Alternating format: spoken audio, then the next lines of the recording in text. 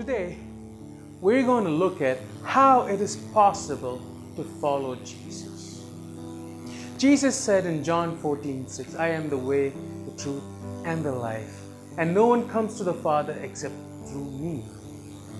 And again in John 8:12, Jesus says, I am the light of the world. He who follows me shall not walk in darkness, but have the light of life.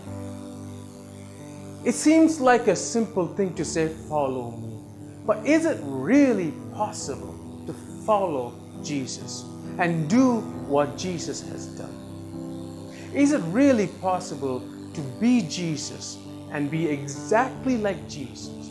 For Jesus himself has said that we shall do greater things. And as we walk through our life, we find that not everything is correlating to what the Lord has said. What he said we can do, we find ourselves not able to do. So we make excuses. We say, after all, was he not God? Was he not born sinless? We are humans after all, and we fall in sin, and the sin, it may be causing all these problems. How is following Jesus possible? You relegate that to some, things that people with more dedication or consecration can do. But no, let me tell you, my brother and my sister, it is possible to follow Jesus and to do exactly what he did. Not because of anything that we are, but because of what he did. We need to understand this through scriptures. In Hosea 4:6, the Bible clearly states that my people are destroyed for lack of knowledge. Think about it. How many things have been taken away from us because we do not know? Our spiritual inheritance, our walk in Christ, the victory we have, sometimes we do not experience because we do not know. So we're going to take some time out and study this. I am going to go through a few scriptures. I would like you to take your Bibles and follow me as I go through them. Hallelujah. In John 14:12, Jesus said, most assuredly I say unto you, he who believes in me, the works that I do, he will do also, and greater works than these he will do, because I go to my Father. And before Jesus went to his Father, he said he's sending us the Comforter, the Holy Spirit. With that in mind, let us turn our Bibles to Philippians chapter 2, verses 6 and 7. It says, he, that is Jesus, being in the form of God, did not consider it robbery to be equal to God, but made himself of no reputation, taking the form of a bondservant, coming in the likeness of men. Jesus made himself of no reputation. This word, no reputation, if you go to the root, it means to make empty, to abase, to neutralize, to falsify, to make of none effect, void and in vain. To make something in vain, it's like me telling you, I went to the shop, I walked 2 kilometers to the shop, but it was in vain because the shop was closed. Do you understand? Jesus made himself, in a sense, useless. That's a strong word, but that is what the Bible says. He says he emptied himself. Of what did he empty himself of and why? That is the key. We need to understand this. The Bible says we perish because we do not know. First of all, if Jesus had come on earth without emptying himself, he would not have the right to tell us to follow him. I will give you an example. Suppose Jesus is standing in front of me and says, John, come walk with me. I say, yes, Lord, I'll be glad to. I put away everything. You are my king. I will follow you. And we are walking along, and we come to one of the cliffs on the side of one of the mountains in Ooty. And Jesus from there takes a mighty leap and flies across to the next mountain. And he lands on the other side and tells me, follow me. Do you think I can do that? In my human sense, absolutely not. I can just watch and observe how Jesus did that. But there is a story in the Bible where Jesus walks in water and Peter says, I want to do the same thing. And he was able to do that. How he did this is a key to our victory. We're going to study this. Hallelujah. First of all, what did Jesus empty himself of? He emptied himself of his equality with God. Don't get me wrong. Jesus was God on earth, but when he came to earth, he emptied himself of his equal status with God. Let us go to John chapter 14, verse 28. Jesus says, you have heard me say to you, I am going away and coming back to you. If you loved me, you would rejoice because I said, I am going to the Father. For my Father is greater than I. For his Father to be greater than him, he has to be lower than Father. So he became lower than what he used to be. He emptied himself of equality with God. We read the same thing in Philippians chapter 2, verse 6 to 7. We read the scripture earlier. He says, who, being in the form of God, did not consider it robbery to be equal to God or equal with God, but made himself of no reputation, taking the form of a bondservant and coming in the likeness of man. So one, we understand that Jesus emptied himself of his equality with God. He became man. The second thing is that he got rid of his godly body, his spiritual body that he had. The body that he had before need not die. It wasn't perishable. It was a spirit body. Sure, it took form and came to earth in Old Testament times, but that is not the body that Jesus, the Word that became flesh, had. Let us look at Galatians 4:4. It says, when the fullness of time had come, God sent forth his Son, born of a woman, born under law. That means Jesus was born as you and I are born.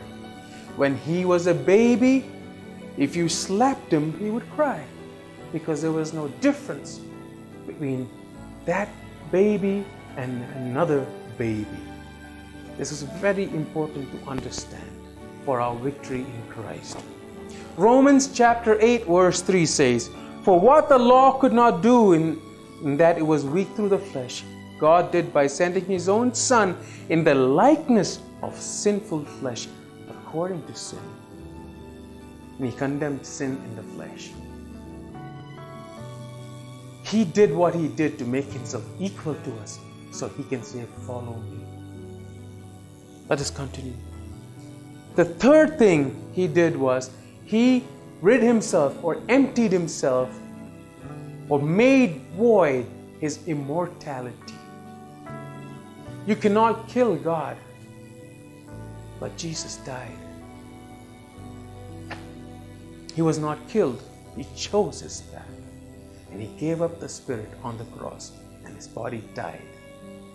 Hallelujah. 1 Corinthians 15:3. Let us look at 1 Corinthians 15:3. It says, for I delivered to you first of all that which I also received. As Paul is saying, that Christ died for our sins according to Scriptures. So according to Scriptures, it is very clear that Christ died. Hallelujah.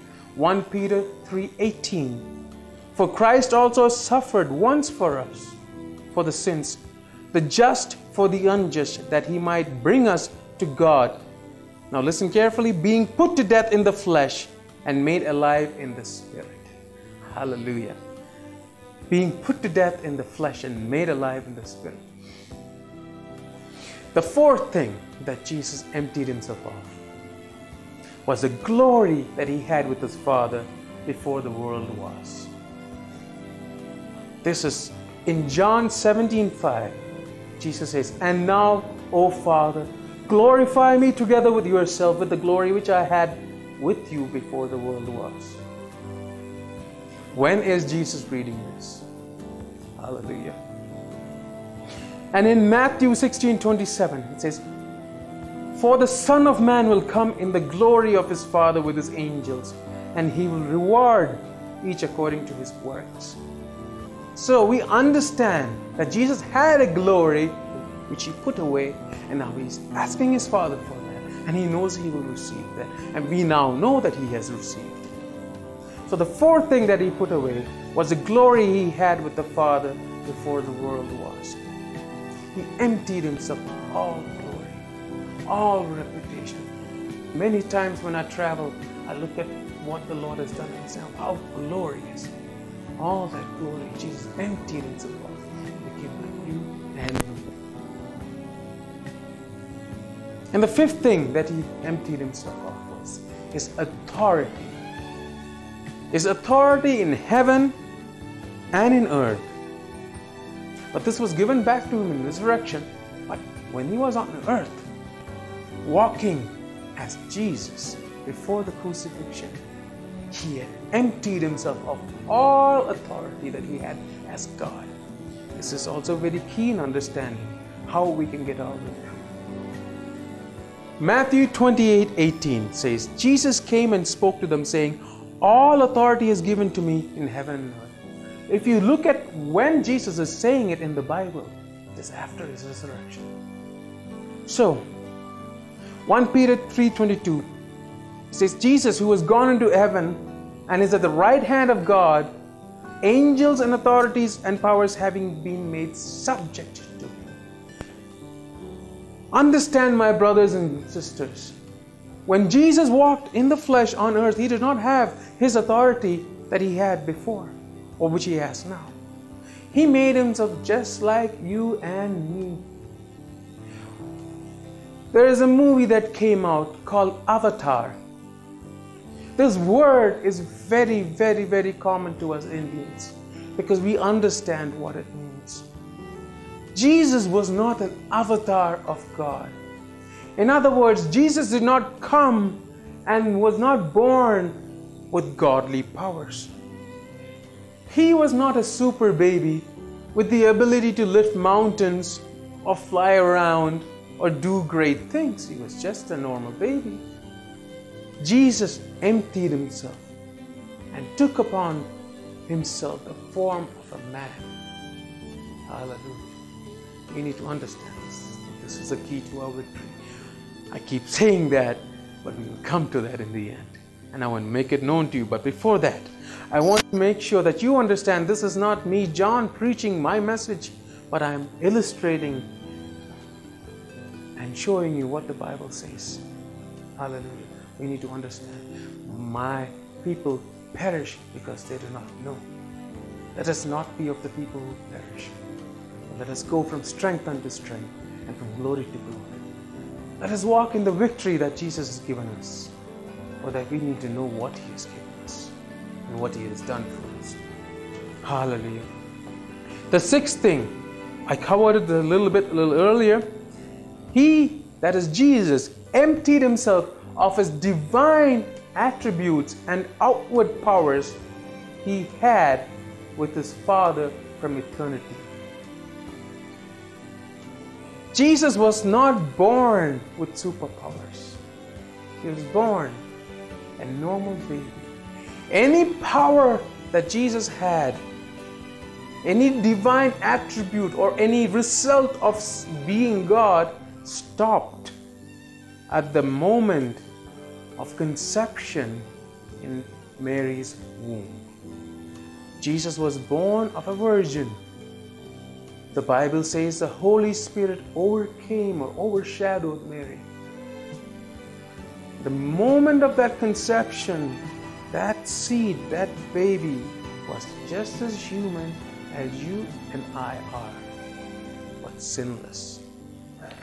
Yes, Jesus was born sinless, But the Bible tells us in 2 Corinthians 5:21 that we are made the righteousness of God in Christ Jesus. It says, for God made Jesus, who knew no sin, become sin for us, that we might become the righteousness of God. Hallelujah. And again in 1 John 1:9, it says that if we confess our sins, He is faithful and just, and will forgive our sins and purify us from all unrighteousness. It says from all unrighteousness. So the fact that Jesus was born sinless is no excuse for us to say, well, Jesus is on a higher ground or a different ground. No. He became man just like you and I are. We are looking at point 6 of what Jesus emptied Himself of. We understood that He emptied Himself of His divine attributes or His outwardly powers that He had as God. Meaning, when Jesus was born on earth, He had no godly powers with Him. He could do nothing that God could do. Until, and this is the key, my brothers and my sisters, again, until He was filled with the Holy Spirit. Hallelujah. We read in Acts 10:38, it says, how God anointed Jesus of Nazareth with the Holy Spirit and with power, who went about doing good and healing all who were oppressed by the devil, and God was with Him.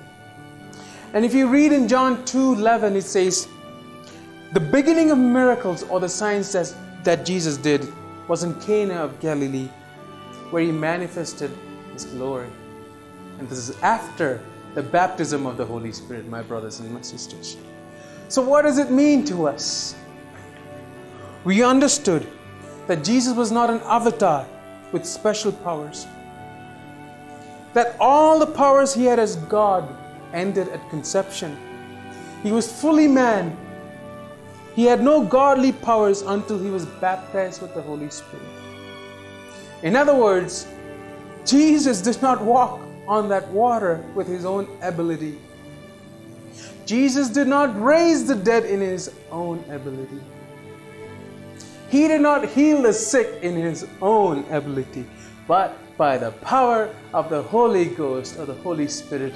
And this Holy Spirit is available for you and for me, but for the ask. Hallelujah. Jesus made Himself nothing. Emptied Himself of all godly powers.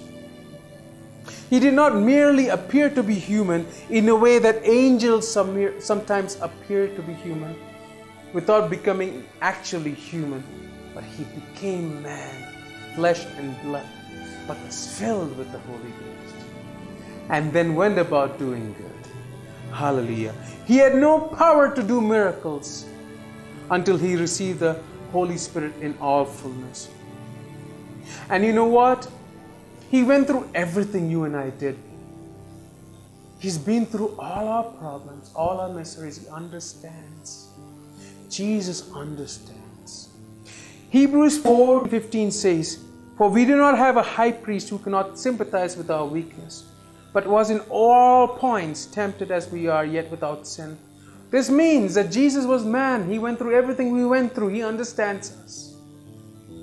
We serve a living, loving God who understands us, who became man for us and told us to follow Him so that we could follow Him into the victory. That is why Jesus said, I am the way, the truth, and the life. No one comes to the Father except through me. He showed us the way and He said, follow me. He could never do that if He didn't give us the equipment or the ability or the anointing to follow Him. We have everything Jesus has. That is why He said in John 14:12 again, most assuredly I say to you, he who believes in me, the works that I do he will also do, and greater works that He will do, because I go to my Father. Jesus emptied Himself of all His power and glory, became just like you and me, but without sin, showed us what we can do with the power of the Holy Ghost, so that we can do the same and more. My brothers and my sisters, this is the key. Those who are led by the Spirit of the living God are the sons of God. Hallelujah. This is the key. Jesus, who was God before, was still God when he was on earth. And he's still now God. But Jesus is the same yesterday, today, and forevermore. But the Bible says in the Gospel of John, in the beginning was the Word, and the Word was with God, and the Word was God. And in verse 14 of chapter 1 it says, and the Word became flesh and dwelt among us. And this flesh, the same flesh that you and I have, is Jesus. He emptied himself of all powers. Was not a God child per se, with any superpowers. He became man with only what man had, so that he could tell man to follow him. And to follow him and to get to heaven, he has given us the Holy Spirit. My dear brothers and sisters, we cannot live a victorious life in Christ Jesus without the Holy Spirit.